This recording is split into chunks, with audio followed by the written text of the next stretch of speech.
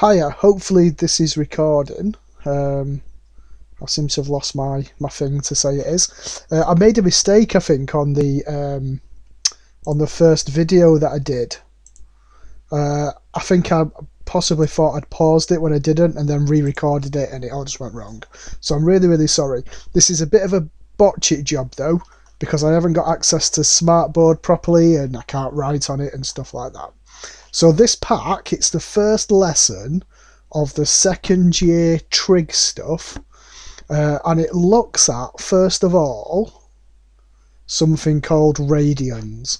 Now on your calculator you've always had radians there, but it's just a different way of recording angles, that's all. Just a different way for measuring angles. So instead of going between 0 and 360 in degrees, it goes between 0 and 2 pi in radians. I'm a little bit paranoid that it's not working properly, so I'm just checking so my volume levels are fine, that's cool. Right, so I think I can highlight as well to give you a good idea of what I'm doing. Now, you've always known about radians, but you just haven't realised you've known, because the circumference of a circle is c equals 2 pi times by the radius, and that 2 pi represents travelling round the circle.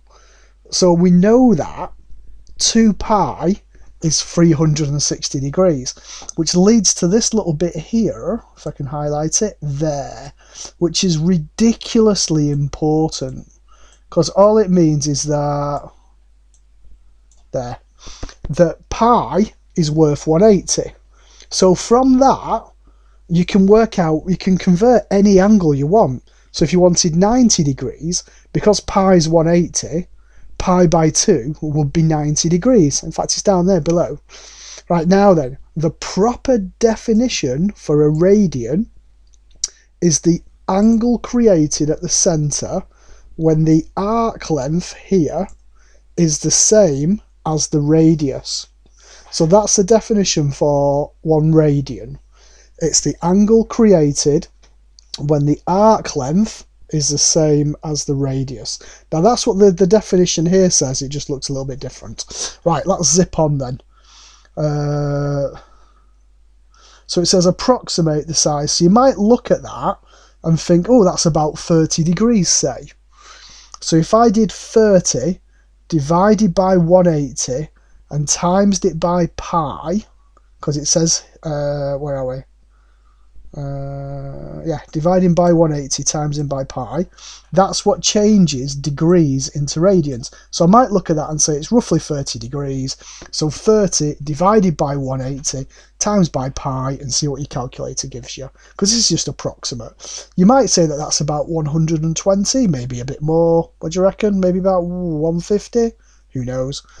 Then you could do it as just 150, I don't know, divide by 180 times by pi and see what you get out.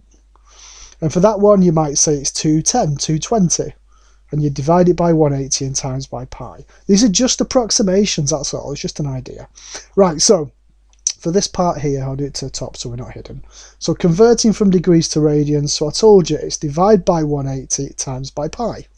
So 90 degrees becomes pi by 2. Now what I tend to do is I write rad next to it. You can use, you know, like a degree sign but as a little c, but people get confused with that, so just stick to writing down rad. If you do that all the time, then it reminds you. Just look, see, look, rad. See this rad here? It just reminds you it's radians and degrees, so it reminds you to make sure your calculator's fine. Right, so 60 degrees, so it's divide by 180 times by pi. 39.2 divide by 180 times by pi. The important thing here is these two answers are exact in terms of pi, whereas this is just a number. It's the same though, isn't it? Right, going back then, radians to degrees.